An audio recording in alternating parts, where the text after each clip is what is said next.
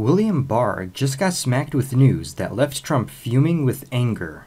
Law and order is finally being restored with Attorney General William Barr in office. That's why the Democrat Party is working overtime to destroy him by any means necessary. And William Barr just got smacked with news that left Trump fuming with anger. William Barr has been extremely busy since taking over as Attorney General. His first big job was to release the long-awaited report into Russia collusion compiled by Robert Mueller. And as all of America now knows, the report proves that President Trump did not collude with Russia. Instead of being relieved, the Democrat Party has become furious and turned their anger to Barr. So since then, the Democrats have been attacking him with their entire might. They were hoping to throw him behind bars with baseless contempt of congressional votes, only for Trump to stand with William Barr. And now Barr is finally moving on to more important issues. For the past few weeks, Barr has been announcing major changes when it comes to stopping illegal immigration. The most significant of those changes grants the Justice Department more authority in deciding whether to deport immigrants with criminal convictions. His change strips the authority that many state and local authorities have had.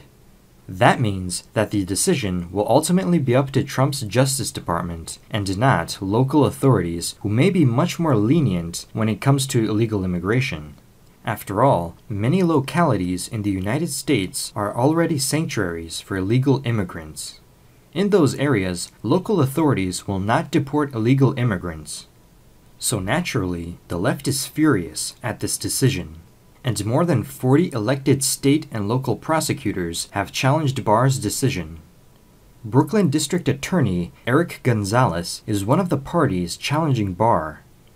Justice requires careful consideration of the facts of each case, Gonzalez said in a statement. This type of evaluation is best done at the local level with a consideration of community needs. It isn't surprising that Gonzalez is involved, but the fact that he's trying to argue that localities will better evaluate these cases is completely disingenuous. Gonzalez is a strong supporter of open borders and advocate for sanctuary cities.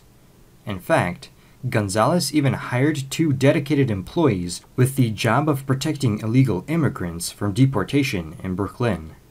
So Gonzalez seems to be making Barr's case better than anybody could. If it were up to Gonzalez, like it often is under current rules, any illegal immigrant would be protected from deportation.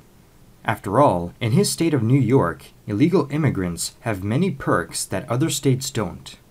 Illegal immigrants can obtain driver's licenses in the state and oftentimes get away with crimes due to their status as an illegal immigrant. If Trump is going to be serious about stopping illegal immigration, an important step is stripping authority away from officials in sanctuary cities and states. Do you think William Barr is doing the right thing on illegal immigration? Let us know your thoughts in the comment section below.